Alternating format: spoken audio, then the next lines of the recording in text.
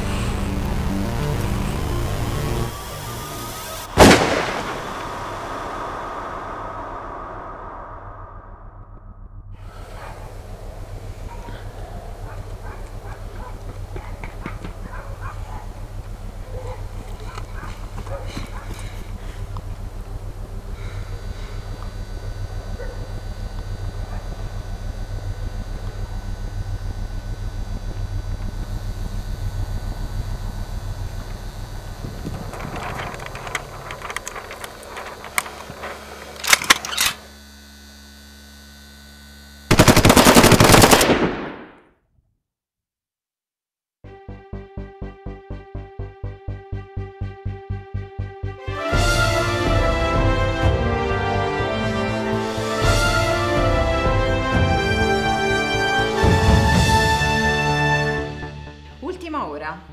Eliminata la terrorista umana responsabile dell'attentato di ieri mattina al deposito di scorte di Torre Angela, agiva da sola, il governo garantisce che le scorte di sangue andate distrutte ieri sono già state compensate.